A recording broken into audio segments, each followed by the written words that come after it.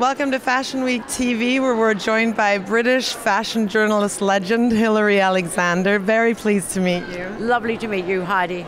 So tell me, you were a judge here at Designers Nest Awards today, which is for new talent. Yeah. What was that like?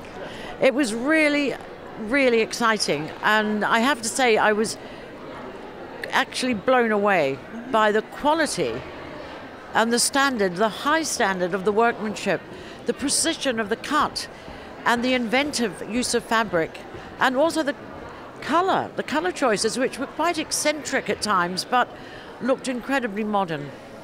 You've seen so many beautiful garments throughout your career. Like, what stood out to you today that kind of defined this new school of students?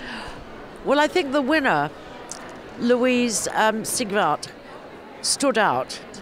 Really different. You couldn't look at that and say, oh, that reminds me of, I don't know, John Galliano, or reminds me of Dior or something. It was really something very innovative. Would you say that Scandinavian design, or Danish design more specifically, has a certain tone to it? I think what I've noticed, looking at the Danish designs which were in the competition, there's very little print and pattern, and there's nothing fussy. You know, there's no frills, there's nothing, you know, sort of extraneous detail.